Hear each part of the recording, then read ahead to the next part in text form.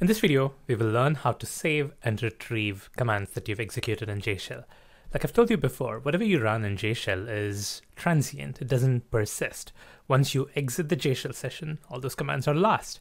Or when you type /reset, it resets the state and all those state modifications that you made are all lost. So here's a way you can save whatever you've done and recall them later. So I'm going to start a new JShell session. And let's say I run a bunch of commands, 1 + 1, 22 divided by 7, string str equals hello. So I have 3 commands over here. Now, if I were to exit the session and start the session again, all these will be lost, right? There's not going to be a string str variable there. I'm not going to have int I equals 10. All these commands are going to get lost. So how do I save this? The way I save it is by typing in the /save command. So this is a JShell command. And now I can type the name of the file that I want to save it as. So here I say my commands.jsh.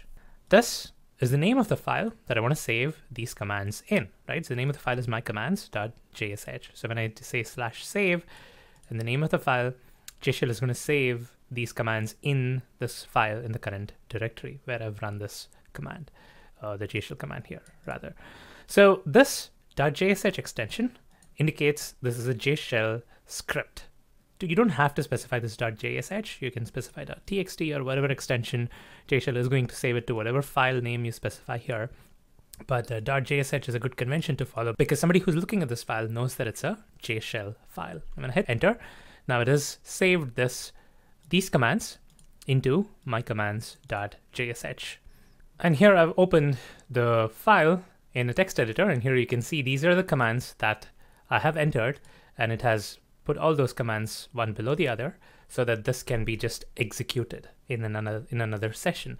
And here you can see that when there are expressions like this, string str equals hello, where you're doing an assignment, JShell automatically adds the semicolon. So that's pretty handy.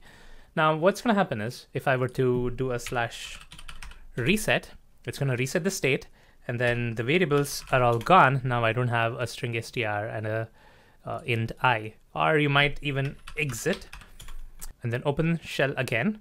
And now if I type /wars, they're all gone. Now I can retrieve the commands that I've saved by typing /open and then the same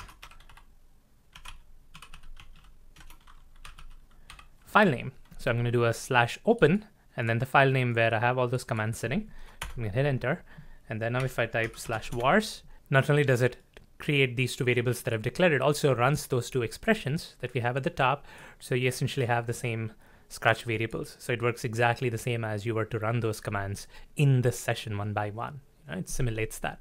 So this is a way in which you can save and open your JShell sessions. So we have a bunch of commands that you've executed. You don't want it to go away. You can save it.